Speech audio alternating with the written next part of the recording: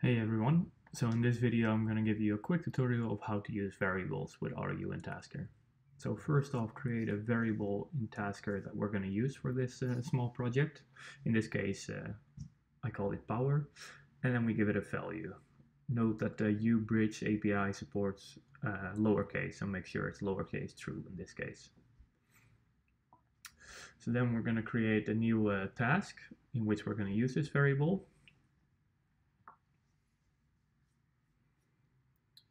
And once we've done that, we'll add the AutoHue U to the low action from the plugin section. Then we click the pencil to edit.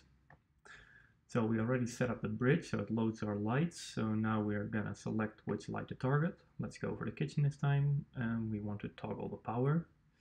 So now instead of just doing that, we edit the final JSON and input our variable name here. So that is percentage mark and power, and this will be automatically updated when we execute the tasks. If we execute it from in here, it won't work, but if we back out into Tasker and press play, you'll see that it actually turns on the light and the variable is automatically replaced. That's it. Good luck experimenting.